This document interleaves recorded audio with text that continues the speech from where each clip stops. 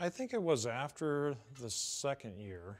When I got back, I was kind of meddling around with just the thoughts of building something out of steel. And I said, you know, I know that I can build something that pleases me, and I think other people like looking at it too.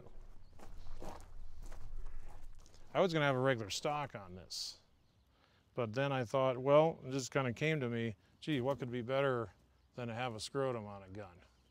It's not exactly something you see on the street every day. Besides the fact that the scope is aimed way to the left as a political statement, but it's interesting that what happens here usually doesn't happen without this in reality. That's what motivated me to build this.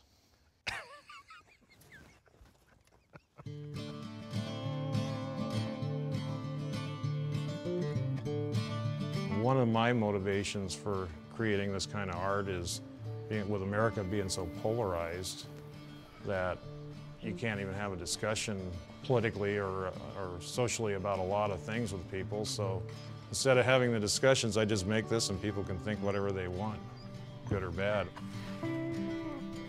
One of the things that's nice about being retired, if you make something like this and it's well known with your real name and you're trying to find a job, when somebody looks on the internet, if they don't like what your political views are, you got a good chance of not getting hired.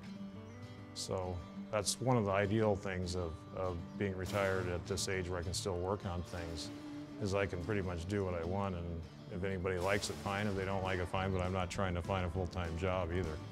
So you can see it's pretty rigid. If I hang on this, hopefully it won't flip over on me. So this is what would typically happen up on the playa. This is a normal playa test to be playa proof.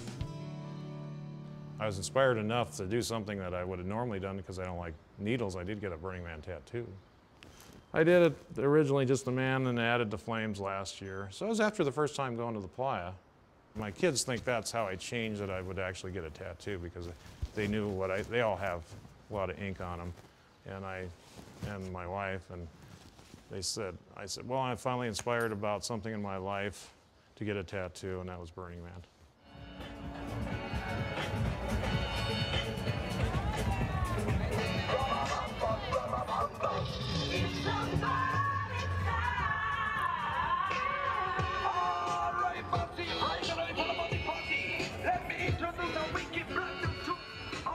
But these are what I consider that are contributing to the squeeze of America.